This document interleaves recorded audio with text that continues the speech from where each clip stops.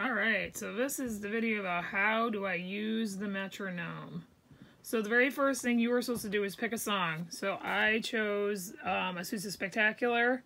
You're supposed to then figure out what the tempo marking is. So right here in the upper left corner, it says March tempo, quarter note equals 124. So then I go over to my metronome online, and I look for 124. So I see 120 and 126. So let me see what 126 looks like. Yeah, it's pretty quick. I'm going to keep it there for now. I don't know if there's any way to adjust this down. I might be able to.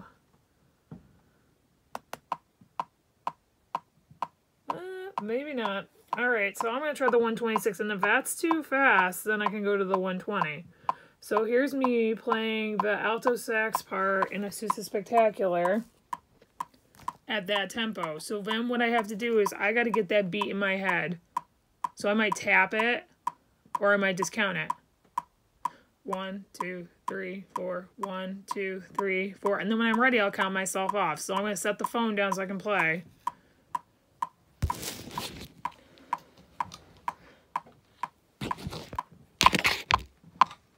One, two, here I go.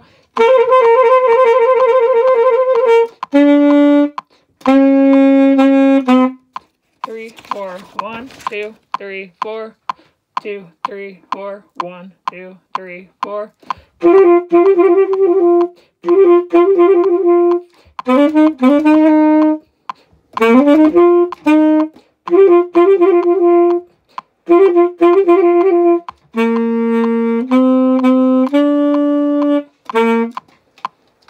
So that kind of gives you the idea.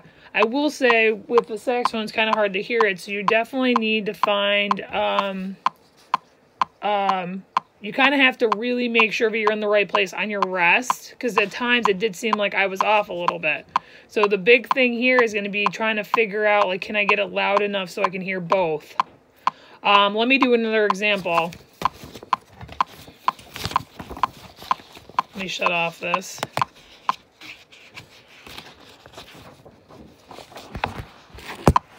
Oops, started it again.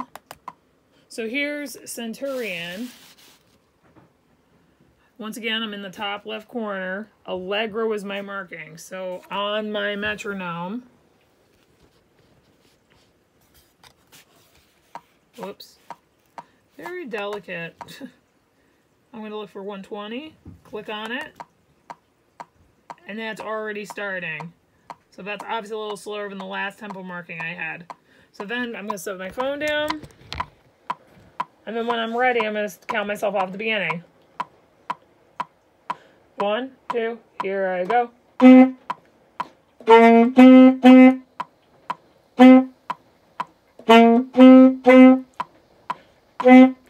3, 4, 1, 2, 3, 4.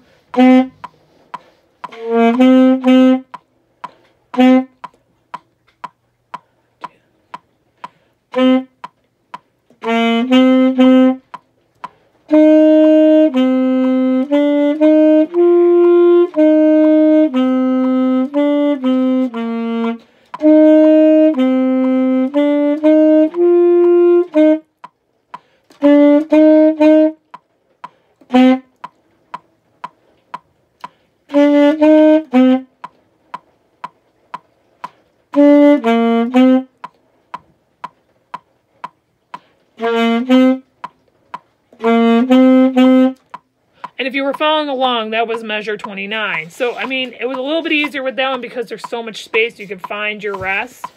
I would just say if you're a high schooler, play with it. Like, really, I mean, I know your music's a lot harder, but there's definitely, like, checkpoints. Like, you can make yourself checkpoints. Like, okay, I'm just going to play, like, beginning to 6 and see if I end up there with the beat. I mean, that works perfectly fine.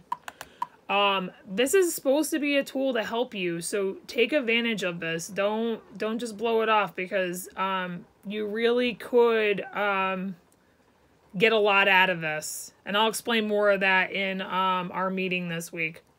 If you have any questions, let me know.